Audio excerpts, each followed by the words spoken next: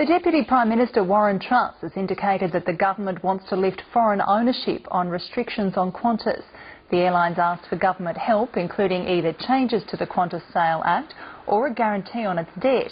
At the moment, Qantas can't be more than 49% foreign owned. We have indicated an interest in being prepared to seek to legislate, to take away the legislative and government-imposed disadvantages that Qantas faces on the domestic market. And as has already been reported, we're working on legislation to achieve that. The government will make a final decision after the Qantas profit results are released on Thursday.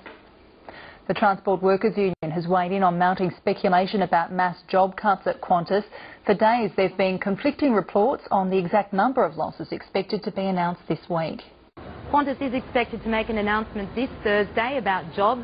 What's not clear is just how many will go. It comes after late last year the airline announced that they'd be making $2 billion worth of savings and 1,000 job cuts to go along with that. In the last few days we've been hearing a range of reports about just how many jobs will be going. We've been hearing 3,000, we've been hearing 5,000. That's obviously a lot more than what Qantas was initially flagging.